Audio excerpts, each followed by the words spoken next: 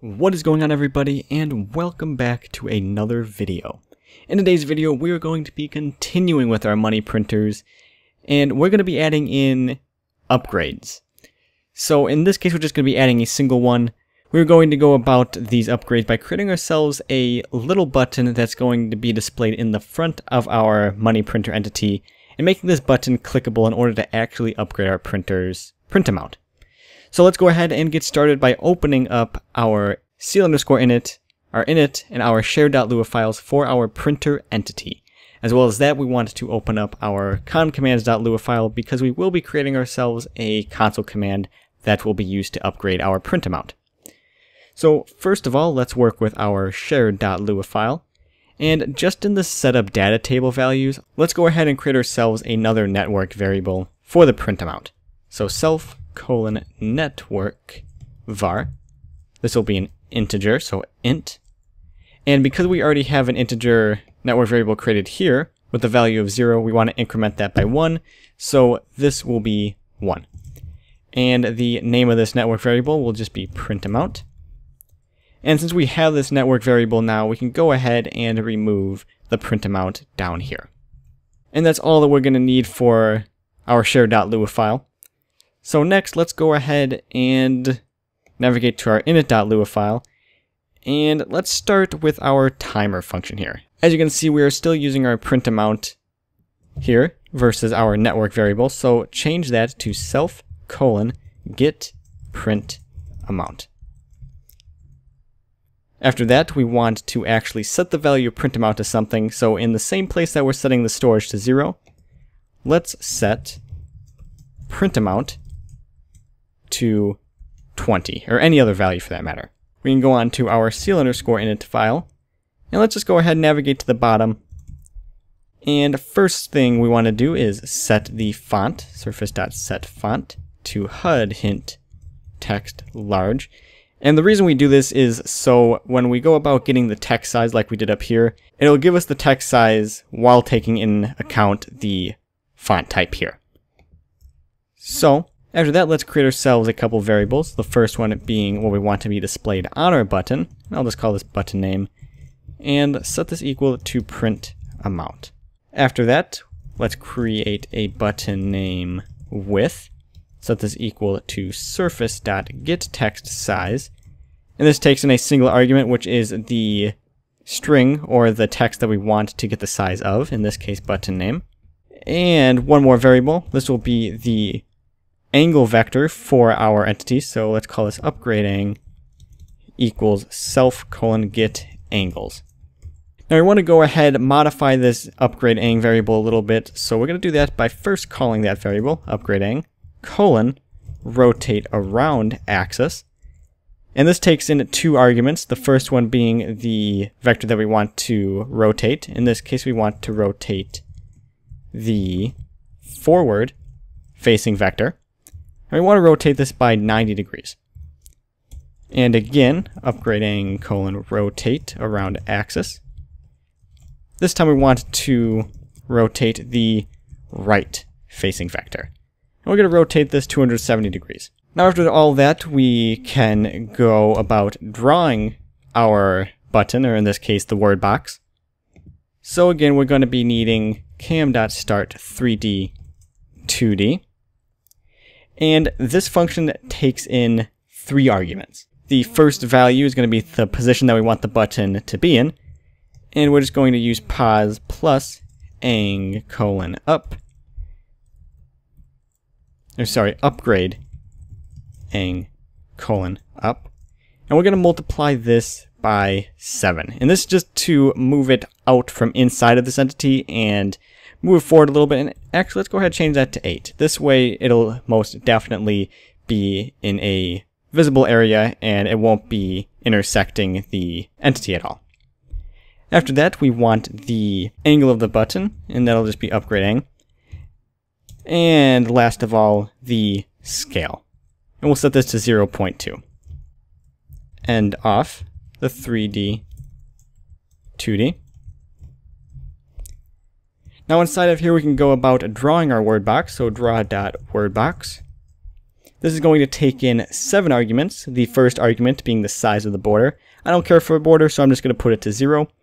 Second argument, the X position, and this will be negative button name width, then multiply that by 0.5, and then we'll have a nicely centered, or nicely horizontally centered button. Then to the Y position, this will be negative 10.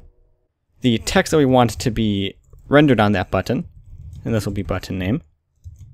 Then the font type, we'll do HUD hint text large, and you want to make sure that this font type is the exact same font type that you used when setting the font up here. After that, the color of the background, we'll set this to a gray. And then the text color, or the font color, and this will just be full on white. After all of that, we want to go ahead and throw in some logic here so we can determine whether or not the player is looking at this button. So we're going to use an if statement. If local player get iTrace dot entity. So if the player is looking at an entity, if they are looking at an entity, we then want to check to see if the local player get iTrace dot entity is equal to the entity that we are currently working with. Now, if they are actually looking at an entity and they are looking at the entity that we are working with, in this case this printer entity, then we want to determine what they're looking at. So let's create ourselves a local variable. I'm going to call this tr for trace equals self world to local. This is going to convert a world position to local position, and this is going to make these values easier to work with. So all this is going to take in is local player get iTrace dot hit pause.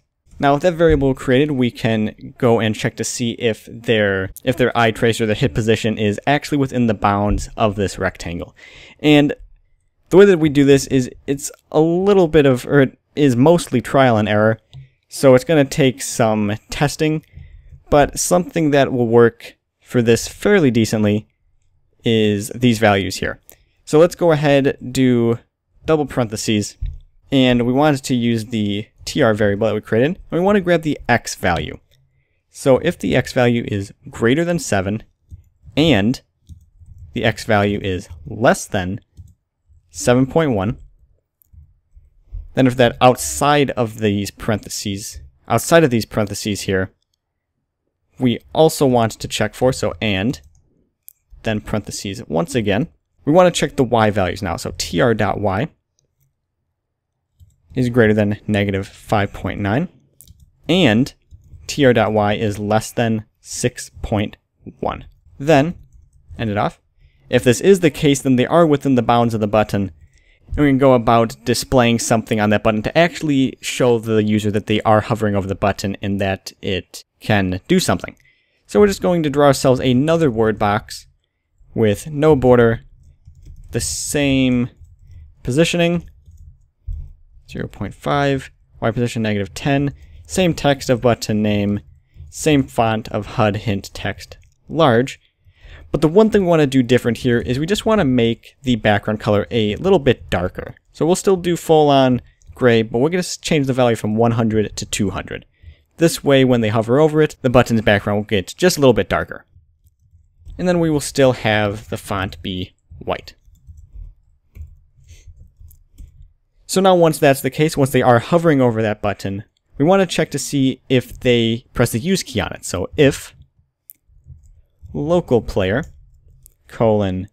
key down, and the key that we want to check to see if it's down is the in_use key. By default, this is usually E.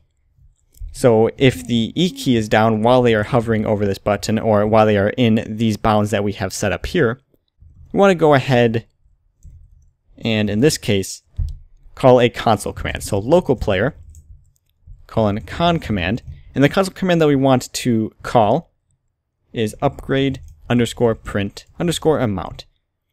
And after this, still inside of the parentheses, we want to put a space. That's very important, is that space. This is just to separate the console command that we're calling from the arguments that we're passing in. So after that, outside of the parentheses, or outside of the quotes, I mean, we want to concatenate onto that. So 2 periods, self colon ent index. This is just going to return the unique identifier for this entity, or the unique index for this entity. In this way, we can go ahead and determine what entity we want to work with and what entity we want to upgrade. So once that is done, we can move on to our concommands.lua file and actually create that upgrade print amount command. So right at the bottom of this file, let's create a new function called upgrade print amount. Takes in 3 arguments: the player, the command, and the arguments.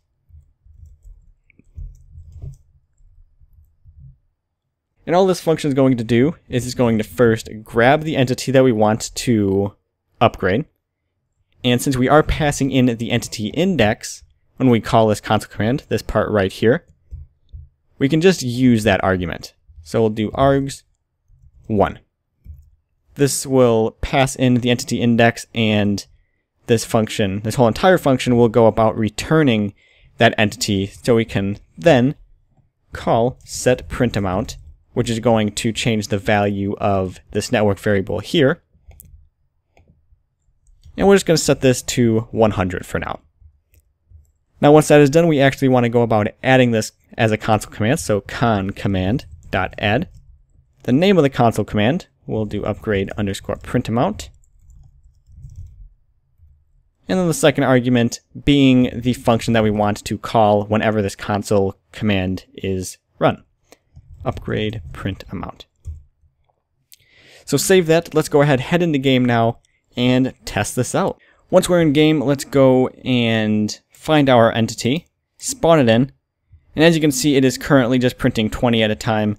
If we hover over the button, you can see that it gets darker, and now if we press the use key on it, it is now printing, instead of 20 every time, or every second, it is printing 100 every second. And also to show that it is independent from other printers, you can see that this one's printing 100 at a time, this one's 20, and we can again upgrade this one, and this one will also print at 100. So now that we have the upgrades working, that is going to conclude this video. There will be one more part to this, but in this video we went over the Start 3D 2D once again, and we use that in order to draw ourselves a button, and how to get that button to react to button clicks. So in the next video, we will be finishing up this printer by making just a few minor changes, like setting, instead of hard coding this value in here where we have it set to 100, we'll actually make it so it goes up in incremental amount and there's a limit to how much we can upgrade it. So until then, thank you all so much for watching, and I hope to see you next time.